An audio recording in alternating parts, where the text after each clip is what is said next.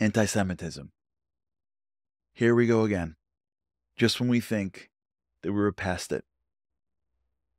It is shocking how quickly it rears its ugly head. And it leaves us unnerved by the amount. How do we deal with it? I want to share with you an approach. I recently saw a video about a rally in Teaneck. In Teaneck, New Jersey, they had a rally in support of it. It looked like they were in front of a municipal building on a street. I don't know if you've seen this before.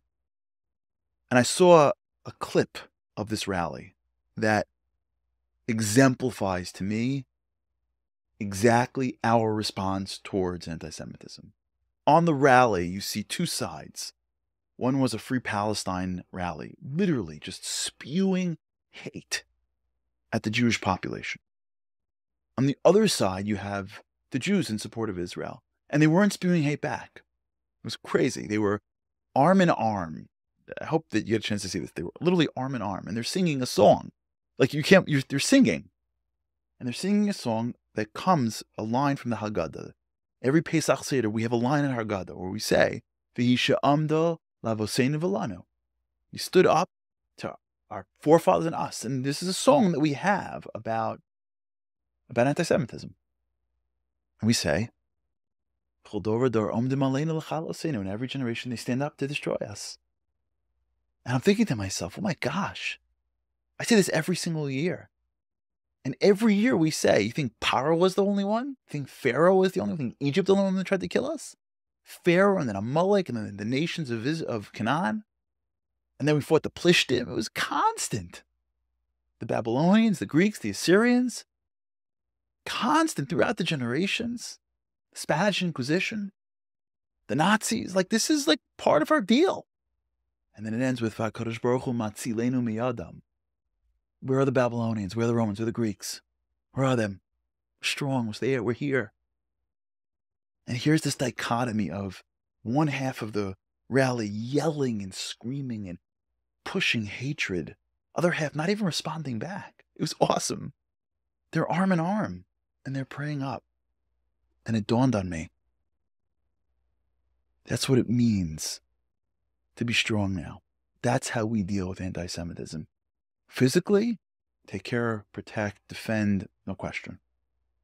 Mentally and emotionally, don't even focus on it. It's totally illogical. Don't even get into it.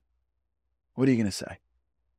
What are we going to say? What? We're talking about Hamas? Are you kidding me? We want to go into Hamas. We're not trying to help and save civilians.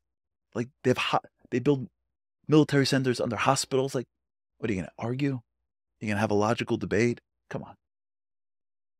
That's not our response.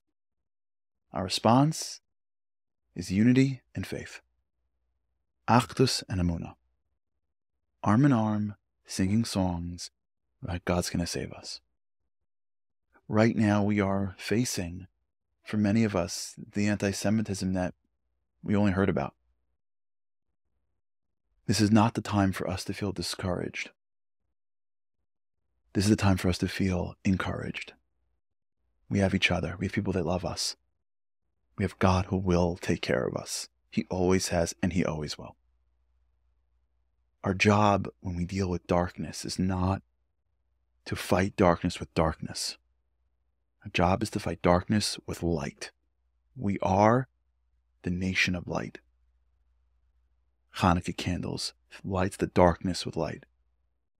And so wherever you are, when you feel the discomfort of anti-Semitism, take that energy, that fear and upsetness and anger and frustration and shock and just total, you want to pull your hair out with the irrationality, all those feelings, and channel it towards unity and faith. Put your arm, so to speak, around somebody else tighter. Do something positive. Pray harder. Give more. That's what this is for. Every bit of darkness they throw at us, convert it into more light for us.